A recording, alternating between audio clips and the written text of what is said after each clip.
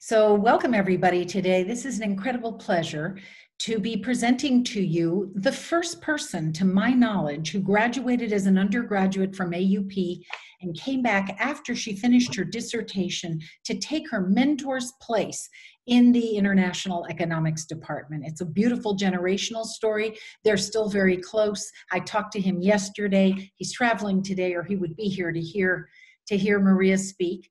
But it's a wonderful story. And not only is it a generational story backward in the direction of Maria's mentors, but also forward, because we have Nikki Hartman on the call today and Diana Hickox, who are both 2020 graduates and students of Maria, and they're going to be part of the conversation today as well. It's great to see. I see Silver, I see Sarah, I see Pamela Spurden, I see Mohammed, I see Petra, and I thought I saw Jasmine, who just disappeared, but I think she's here. Great to see all of you today. So at AUP, Maria, and I should say that she had really an illustrious educational trajectory after studying international economics at AUP and applied mathematics. She went on to do a Master's of Science in Development Economics at SOAS in London, and then a PhD in International Political Economy at King's College London.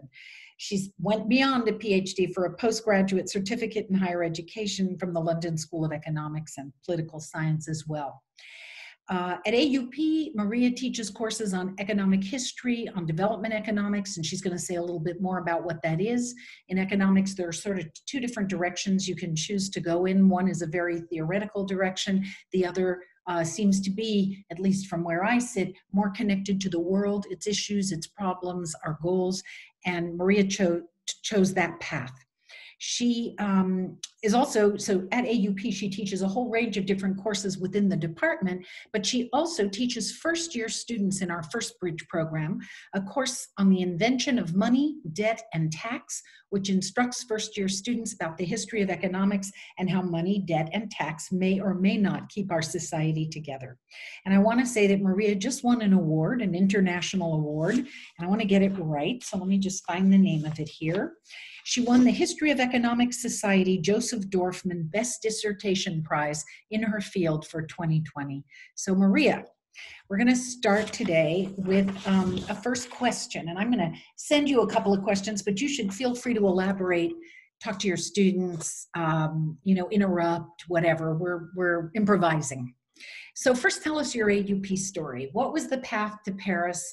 What did you find when you first arrived? What was it like to be a student in 2008, which was a moment of, as I remember, a moment of transition for the world? It was, I'll never forget it. Actually, it was my first year as president when you came, and we both experienced together the huge global financial crisis that hit that year.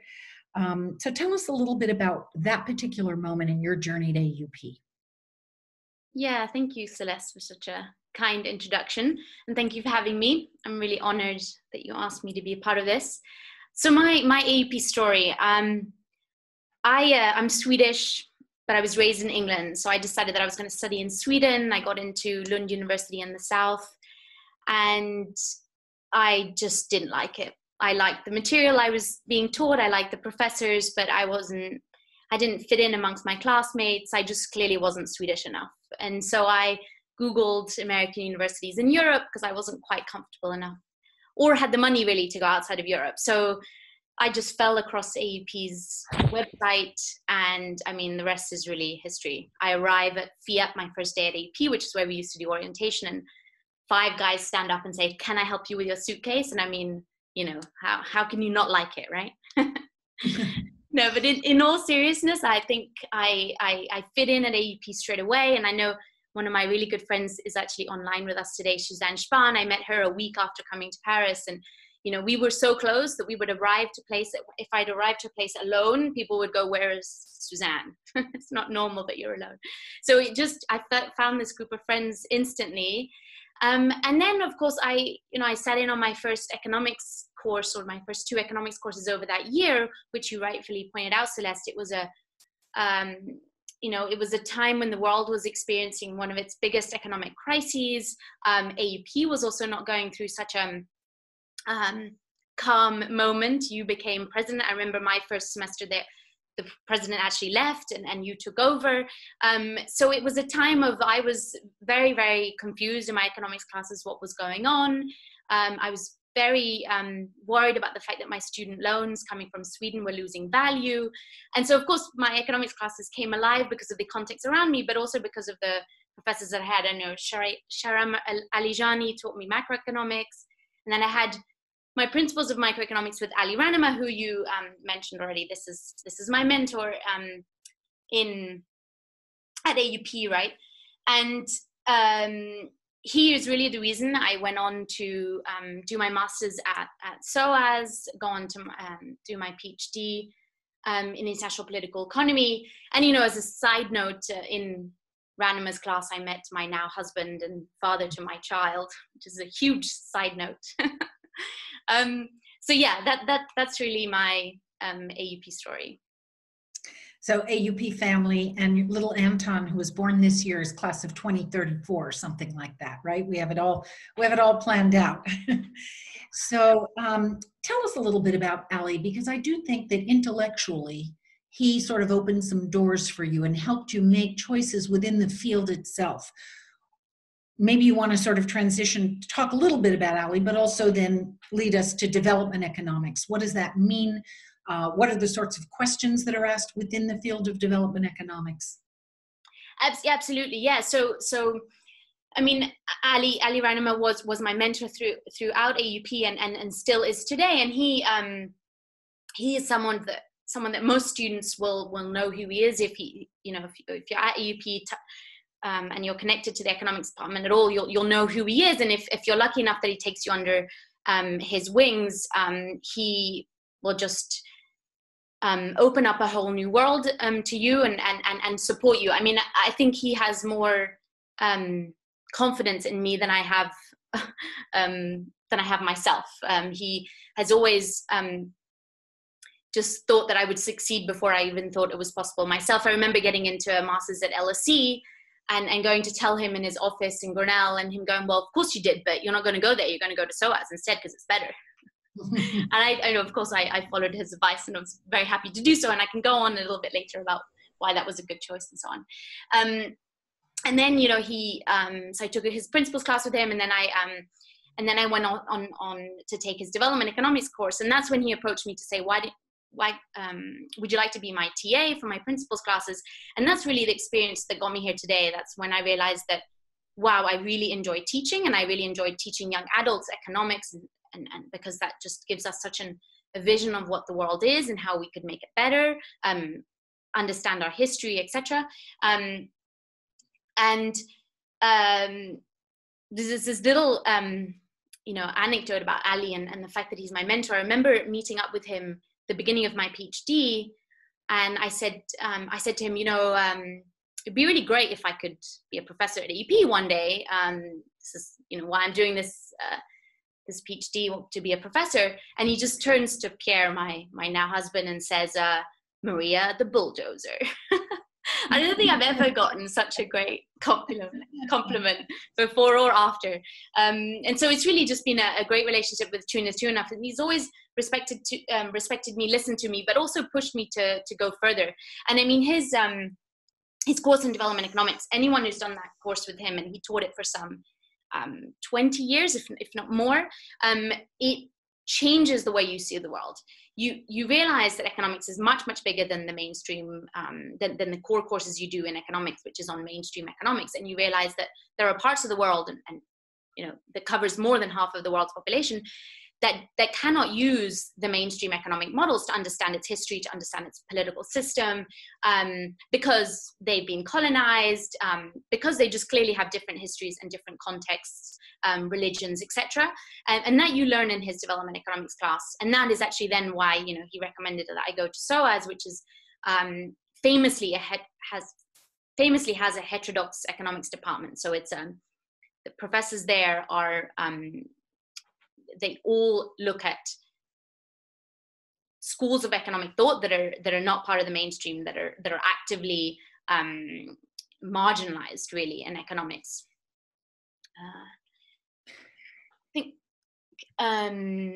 So do you want to describe You want to describe your thesis? Because I love the idea that you're a Swedish person who went to school in England, then went to college in Paris, but actually wrote on Indian economics. Why did you write on Indian economics? What was it about Indian? I mean, not that it's a global explorer story, obviously, but you were compelled probably by a couple of great development economists who were Indian and who asked really pertinent questions about things that traditional models didn't include. So do you want to tell us a little bit about why you made the choice you did and what you studied, what you wrote about in your thesis? Yeah, thank you. Yeah, it is. I get asked this a lot. Why do you look at in India? Because it is in economics, obviously. In development economics, it's not so rare. In history of economics, which is what I do, and I'll go on to talk about what that is, it is very rare, in fact.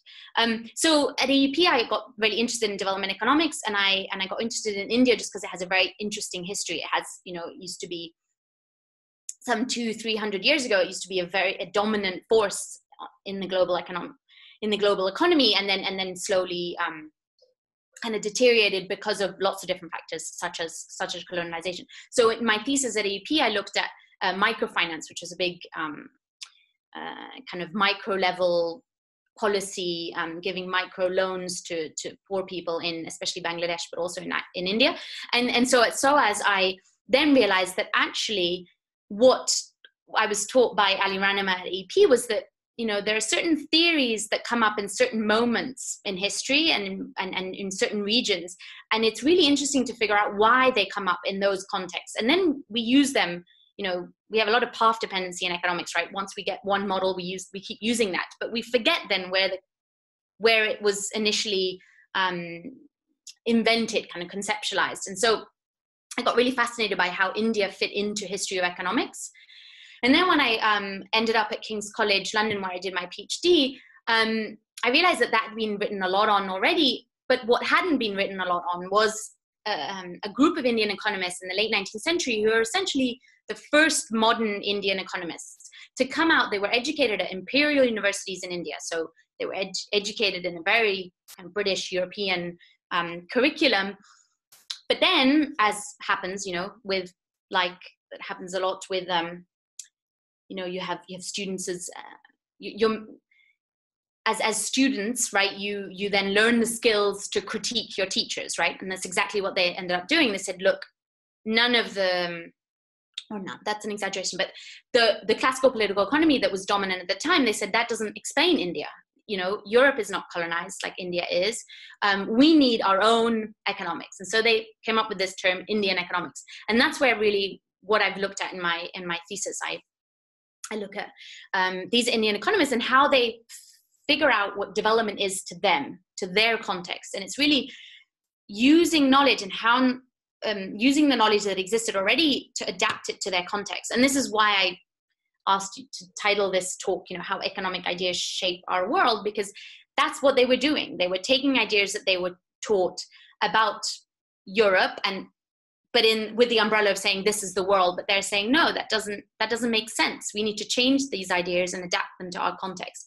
And that obviously then went on to change the way India developed afterwards. And a lot of studies in later periods show that actually some of these ideas that were conceptualized by these early Indian economists were very much a part of the first government after independence, etc.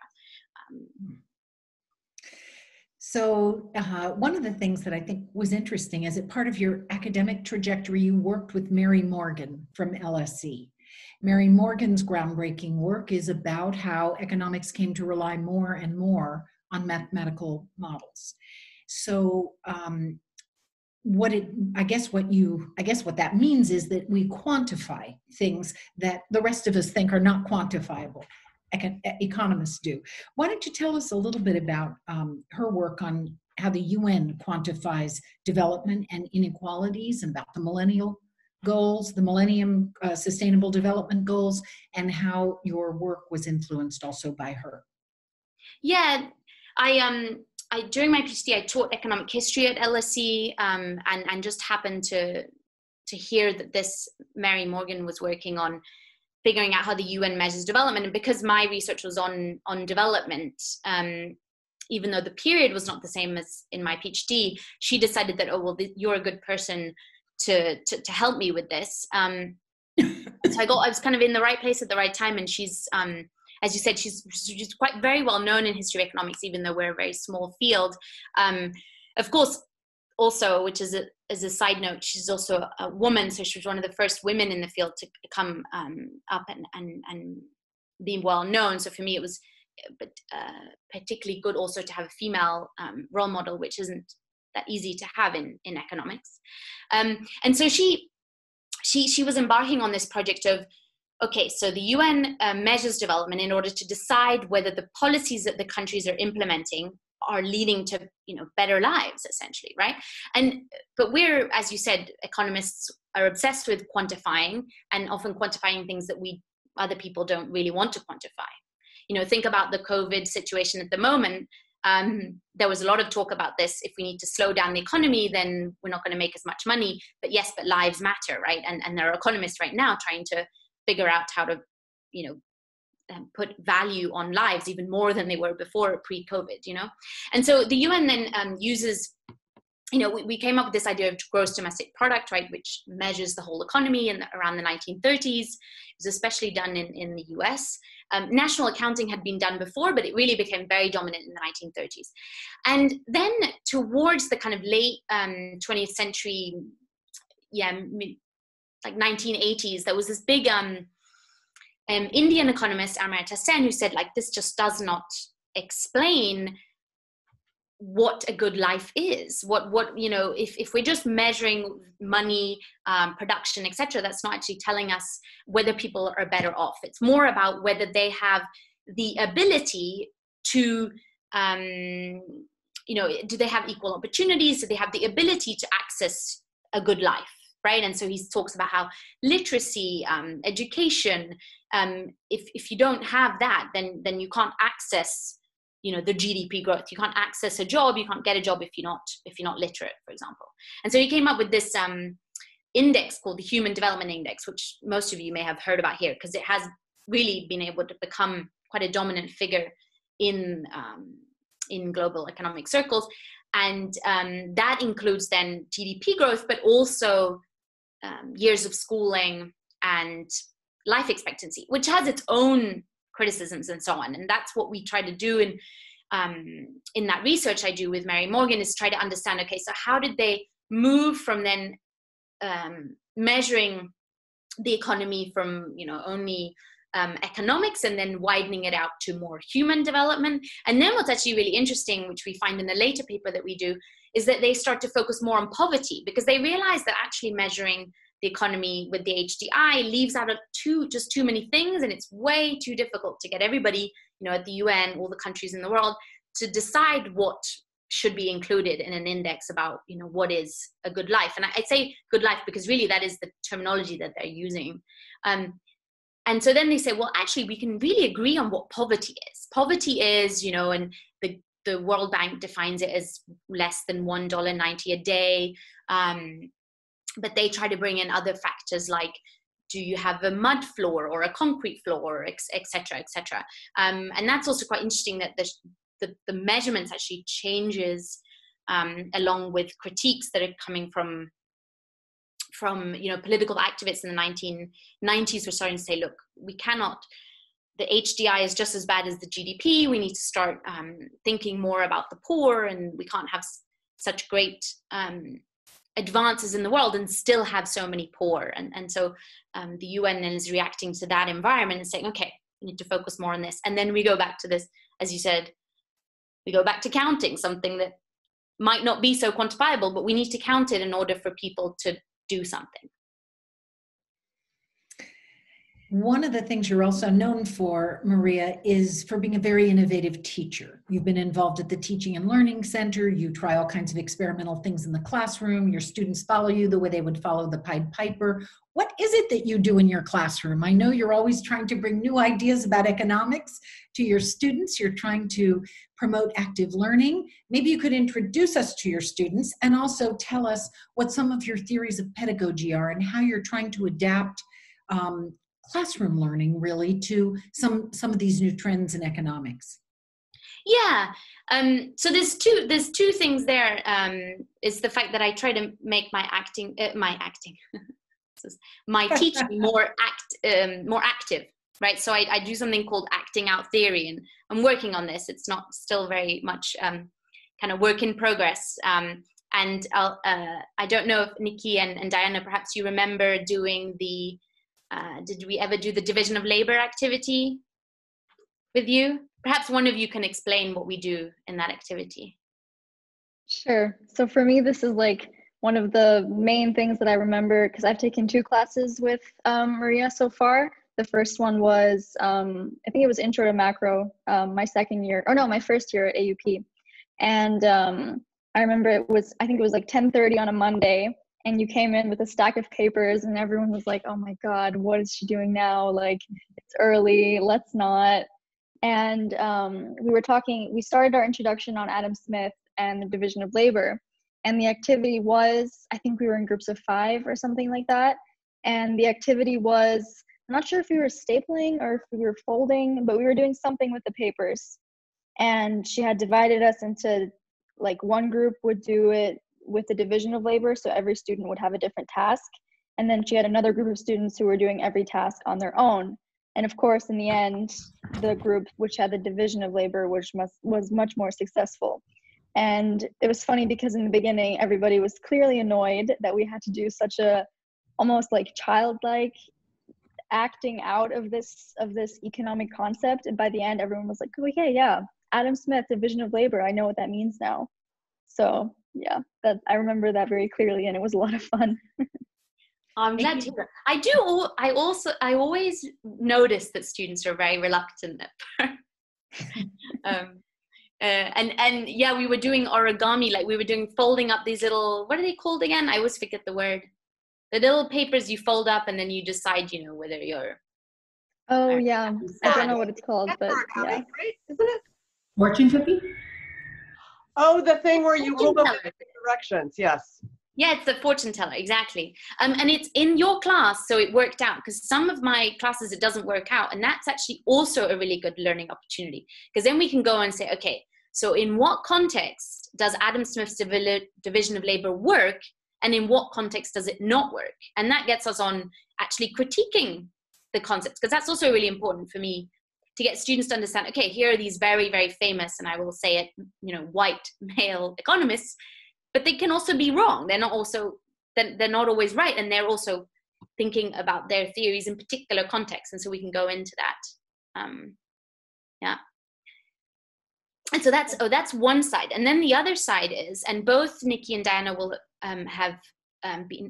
have seen this. I teach a new textbook in my Principles of Macroeconomics, which was funded by the Institute for New Economic Thinking, which some of the listeners here might be aware of. It's a big institute that started after the 2008 crisis, because they said, look, economics has failed us, didn't see this crisis coming, we need new economic thinking.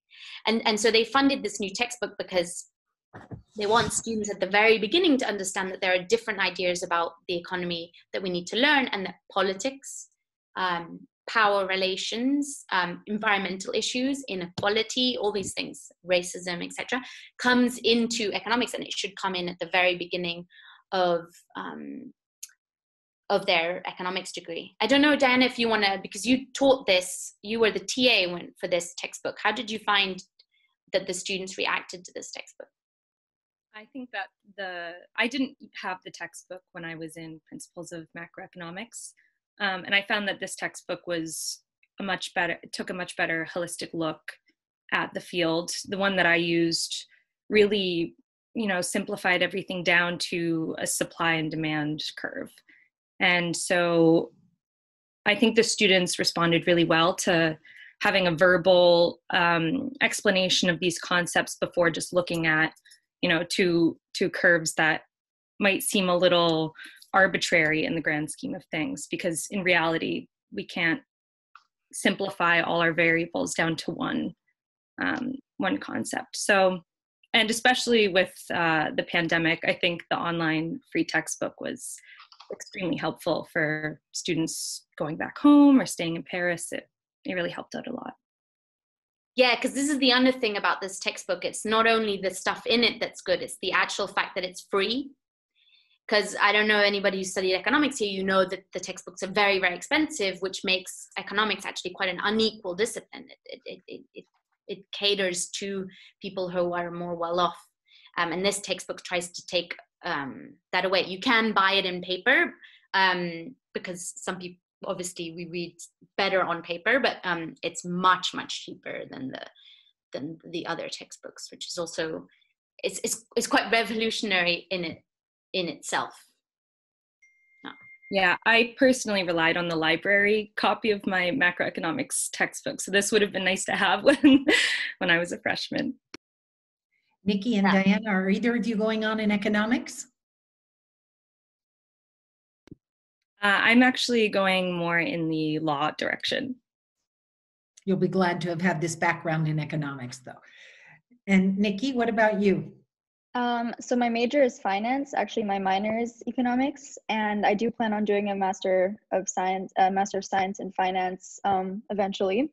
And I'm so glad that I decided to. I would have even double majored in economics, looking back at it now, just because for finance, if you don't have a good holistic understanding of how economics works, I mean, it's just so beneficial to understand it on a more international and on a more global level. So it's definitely a huge part of my studies. And if I can even find a program that also has a kind of more built-in economics part, that would be ideal. Could we have a question? Maybe this might be a moment when we could break in and ask. Oh, thank you, Diana, for posting the link to the textbook that you're talking about. And one of the people that's on the call asked Maria if you could please compare your quantitative measure of economic development to the Good Country Index, which she also posted. He or she, I'm not sure who the person asking is, just because it's initials, but they posted a link to something called goodcountry.org. Are you familiar with that? I'm not familiar. I'm just checking it out now. Okay. Maybe then we could table that for a minute if you're not familiar with. Yeah, it's interesting. I imagine it's a separate institution from the UN, and we were really concentrating on the UN, the World Bank, the international organizations. Essentially, there are a lot of institutions that measure well-being, right? The OECD came out with their inequality index and so on, just trying to bring in other factors, but just economics. Or sorry, no, it was the Good Life Index. Yeah, so there's lots of institutions that look at other ways, and it would be interesting. I can check that out. Great. Maria, do you ever involve your students in research that you're doing? So I have not. I guess I haven't yet done that explicitly. That is definitely on my kind of plan. I would love to get more students involved. I do though, and this was the last thing I wanted to say about what I teach at AUP. I get to teach an economic history and history of economics course at AUP, and this was really, for me, getting the job at AUP. This was the biggest perk of all. I got to develop my own curriculum for a course that I think is essential for all economics graduates, and that has been kind of taken off the economics curriculum since the 1970s. This historical perspective in economics, which I think is really fundamental. And in that course, at the end, as well as in my development economics course, actually, I present something I'm working on in that period. So Nikki got to hear about my research about an Indian economist in the 19th century who traveled all around Europe, and how his travels influenced the way he saw poverty. Because these are the kinds of questions that I'm asking, right? So how do we form knowledge? How do we create knowledge? And what are the kinds of things that impact that knowledge creation? And so I find, I've heard this from other colleagues, that it's actually really great to present your research to students, because then they understand, okay, what do you do when you're not teaching? A lot of students don't even know that we have other stuff but teaching. But it also, in the economic history of economics course, it's even more important, because they understand why what I do that is very abstract and and far in the past is quite important for today, and how we see the world, and how it works. So one of the things that's happening on campuses everywhere is sort of renewed attention or new attention to racial inequality and social injustice. There's not a campus in the world, I think, at this moment that's not concerned about that. Obviously, economics is a tool in coming to terms with issues like this. Do you want to talk about some of the ways that that's so, some of the ways you may have talked to your students about it, or that your own research touches on those issues? Yeah, definitely is very topical at the moment, and thank God, right? We need to have more of these conversations. So I mentioned that my focus is on Indian economics, right? And these Indian economists have not been given agency as economists. They are, a lot of colonial studies talk about how the British and even Indians in India in the late 19th century, and then also at the beginning of the 20th century, were just assumed that Indians copied existing thought, copied European thought, and regurgitated it. They couldn't come up with knowledge. And what's really sad to see is actually, as I said, Indians themselves thought of themselves as enabled to create knowledge. And so my project is very political in that sense, that I try to bring these Indian economists into conversation with other economics literature, and give them agency as economists. And really there are a few scholars, handful of scholars, that started doing it, started giving them agency as thinkers, generally as nation builders, political scientists. But as economists, it's very, very rare. And so that's where I see that I think this work, as much as it is abstract, is really, really important for this conversation.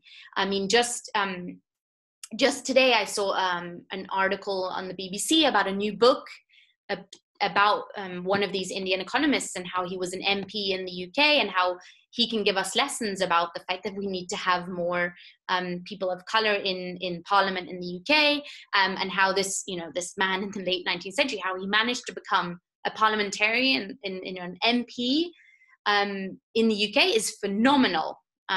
It's really quite extraordinary. And I think these stories are stories of hope, as well as of saying, look, we had these issues some 100 or so years ago, and we still have them. So we need to do more. And then just as a personal story which I like to tell some, especially my development economics students, is this necklace that I wore today for this talk. And it's a necklace from Mali that my brother was able to get for me when he was there as a UN officer. And the reason I show you this is because it has a lot of significance. So this circle here represents a well, and these points here represent churches in a town, the northern desert town in Mali called Mbuka. I'm pronouncing it wrong, I do apologize. And this would give you access to the well in this town. And so it gives you access as well as your herd of animals. And I think this is really important to understand that Africa, as well as other regions of the world that we generally refer to as developing countries, some 50 years ago, they were referred to as underdeveloped countries, right? They have a very, very rich history, very similar to the one that we have in Europe and America. And, my brother returned from Mali with stories of some 15 years ago or so. In Mali, there were vibrant markets and much higher well-being in northern Mali, which is now, ruined by civil war. And we have a part to play in that. And it's really important to not undermine these whole, communities that we brush aside. And it needs to, as much as the conversation needs to happen here, and I think somewhere like AUP is a real where students go off everywhere in the world, and we're all very privileged and have powerful voices. We can make a real difference there. So I think it's time to start taking some of the questions from here. And I noticed that Pamela Spurden asks, could you address the question raised by the title of your talk, which is how economic ideas shape our lives. How do economic ideas shape our lives, Maria? Yeah, so this is, the reason I had this, it's obviously a very general title, but if you take my research topic, right, in my PhD, these Indian economists, right, they were saying, look, we need to change the way we study our economy, and we need to change the models we use because they're not helping to understand the way that India works. And so that's, in that sense, it is a context, you know, some 130 years ago or so, but in their context, the economic ideas were making India poor. They had some of the worst famines in history. They had deindustrialization. Of course, there were also political reasons for that, in the sense that the UK was colonizing India, and it was draining its resources, etc. But the Britain's legitimacy was helped by the fact that their economic theories, like David Ricardo's theory of comparative advantage, which says that each country should produce what they're most efficient at. And at the time, it was India who was most efficient at producing raw cotton, for example, and Britain was the most efficient at producing textiles. So they were producing manufactured goods, India was producing raw materials. But the profit margins on raw material production and the profit margins on manufacturing production are, of course, very, very different. You earn much more money if you're industrialized than if you're semi-industrialized or only producing raw materials. And in that sense, their economic ideas were shaping their economic development and their trajectory. And I think we can apply that to today too. If we think about the kinds of economic ideas that Macron has, for example, a lot of people are blaming the fact that hospitals at the moment during the COVID-19 crisis weren't as equipped as they could have been if the medical system hadn't been crippled by austerity, right? It's not Macron's fault, because he comes after a long line of this kind of austerity measures, which happened all over Europe and the Western world after the 2008 crisis. But this has real impacts, right? In that sense, yeah, I think economic ideas shape our lives. I think that it's a two-way process, right? Our context now with COVID-19, that's going to change the way we see the economy as well. So it's an ongoing cycle, hopefully virtuous and not vicious, and that will depend on the kinds of policymakers that we have in power, right? So that's another question that is could you maybe comment, because we are in this very unique and concentrated moment, if you will, if you could take a stab at predicting how COVID-19 and the experience we've had just in the last 3 months might change the way. Would it make economic theories act more quickly? Would it add more intensity? Is there a way that you see this last 3 months making a significant change in your field and the generalized study of well-being?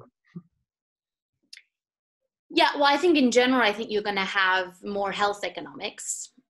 People are, we might start to see health economics being accepted into the bigger, highly ranked economics journals, because that's now a topic, just like the 2008 crisis increased our inequalities. And then you had the famous French economist Piketty, or he became famous because of it, with a data set and proved that there was increasing inequality. And the only time that inequality decreased in the 20th century was thanks to the world wars that destroyed, family wealth. So you're going to start to have more focus on health economics. And in that sense, we may start to see better policies with that.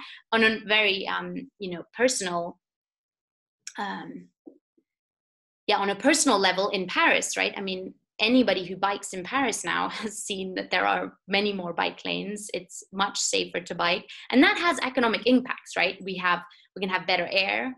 That means that we have workers that are more healthy, etc. right? And so as much as that is on the local level, and it's very personally applies to me because I love biking and I think that we need to do more biking in cities, but that has had a real positive impact. Now, of course, you asked about economic theories and how that's changed. Unfortunately, a crisis like this will obviously hurt the economy very negatively, and we're going to see the effects many years to come, unfortunately, with high levels of unemployment, stagnant wages, etc.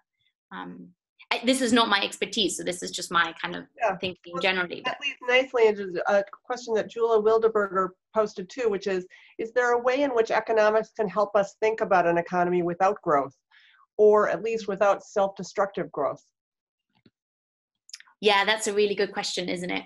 And there's a lot of degrowthers is one way, it's one label that's given to them sometimes, you know, economists who believe that our entire way of seeing the economy is based on the assumption that we need growth. And I think, as having studied the history of development ideas, that is very much the case. I mean, if the economy isn't growing, we don't see it. We don't even look at that period in time. If a period of time in history is stagnant, very, very few researchers even look at it. And so I have to be a little bit pessimistic. I think we're very far from that. Good. Unfortunately. Good.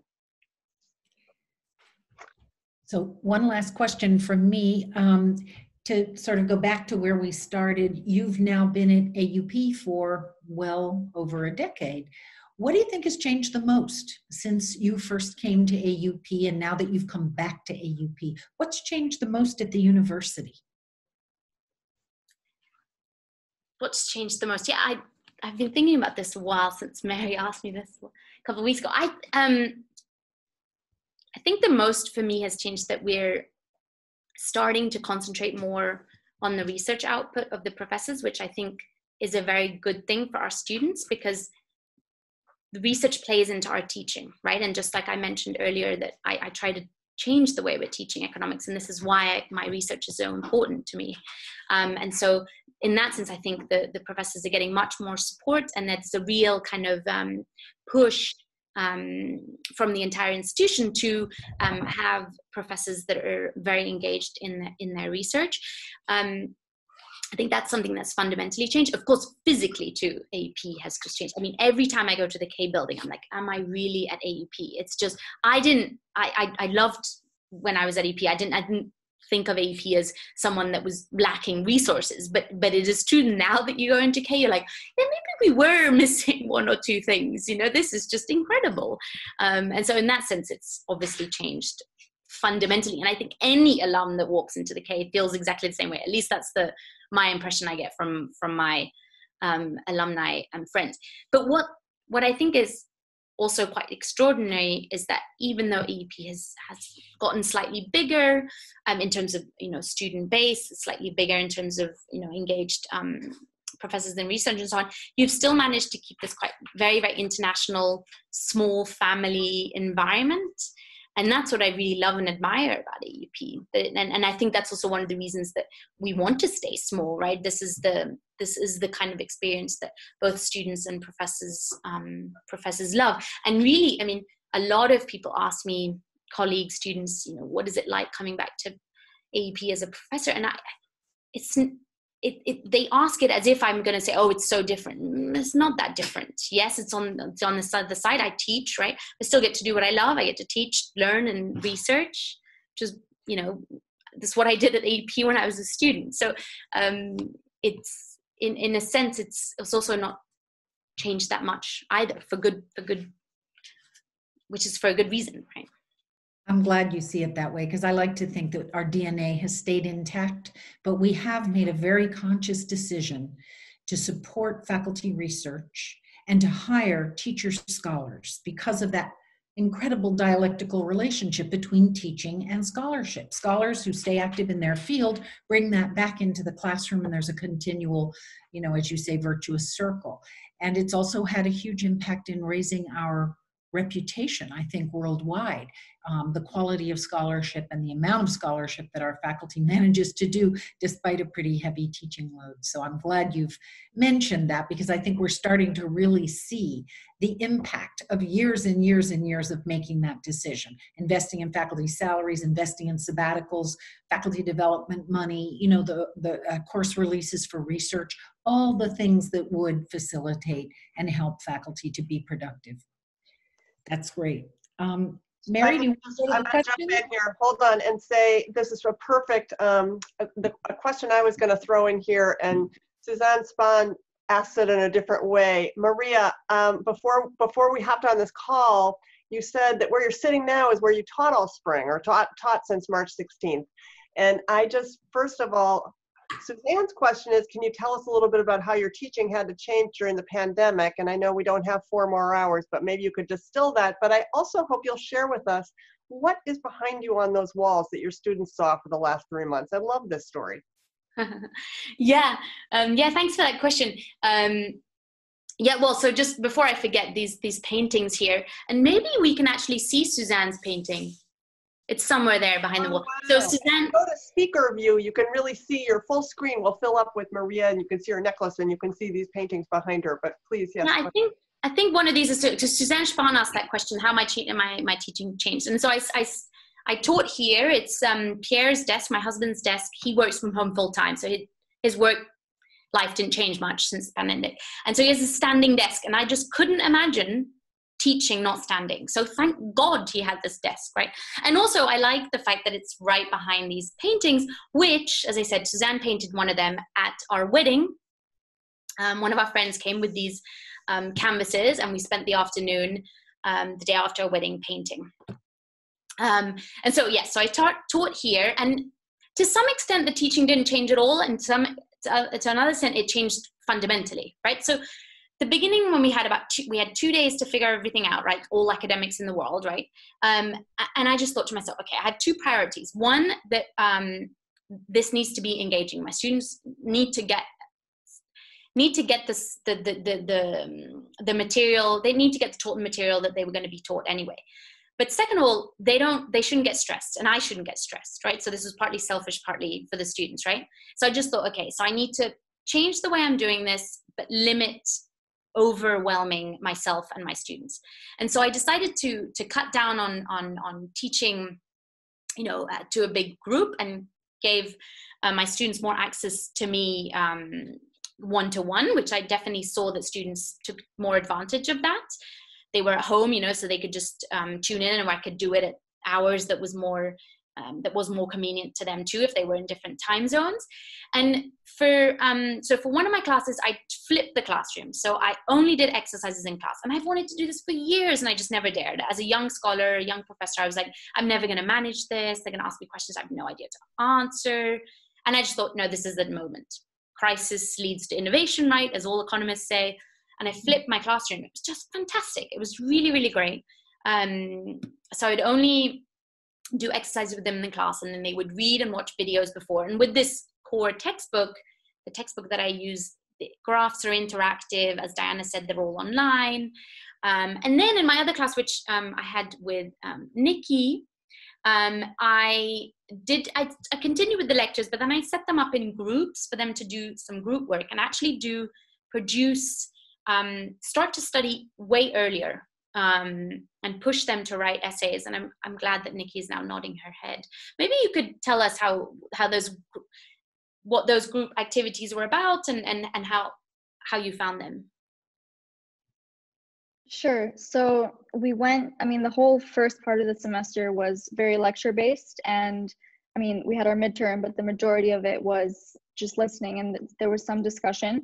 But when the pandemic started, basically we would be assigned various readings, and then as a group together, we would write a short paper. I think it was about a page long, every week, and we would cover one large economic concept. So I think we did like supply and demand, division of labor, these huge topics, and we would be assigned these readings. And it was really different because when you're preparing for a class, there are times when you'll skim a reading, or you'll skip a reading or something like that. But for this, it was, I don't know, I felt like I was much more engaged with the material, because I felt like it was kind of all I had. With the flipped classroom, the reading that you do on your own is kind of much more important in that way.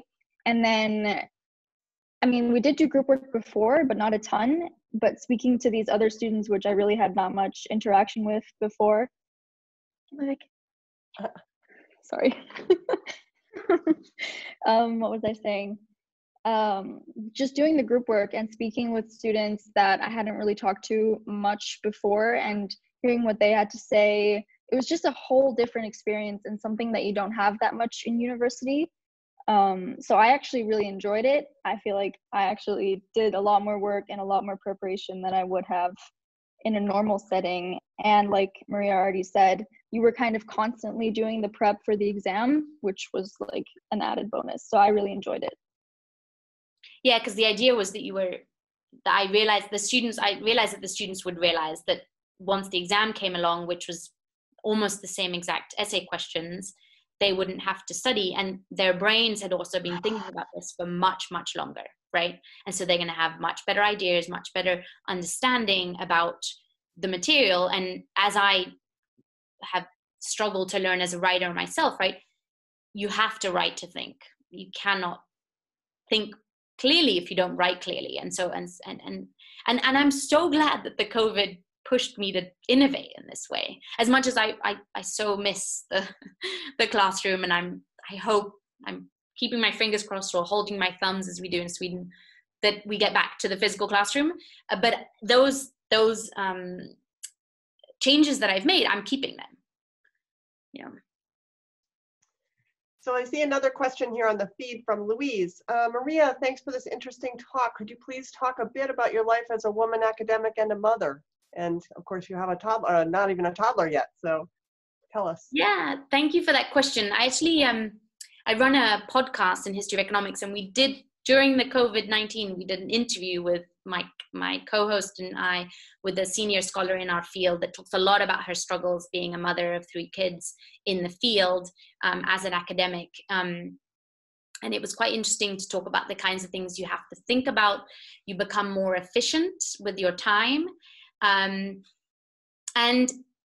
So first of all, let's start. As a woman, it is difficult in economics. In history of economics, it's a little bit more friendly, because it's already a subfield, so we're already marginalized by the other economists, the applied economists. So they're a little bit nicer, but you do get comments, and history of economics is traditionally an old man's job. I'm sorry if that offends anybody, but it tends to be the thing that economics professors do when they retire and they don't have to, think about tenure and so on. And so it is quite intimidating, and you get the way you look is what gets judged first, rather than what you're saying. And that is, I've struggled with that most of my, academic life. It's definitely getting easier with time and building a group of supporters, both women and men. And I have to say, in my generation, the men are so supported. They don't treat you any differently. And I think that's where I'm actually quite optimistic about the future of female economists. But we have a lot of work to do. We talk about this at AUP. I mean, we have 70% women at AUP, but in our economics classes, we're 50-50. I mean, why is that?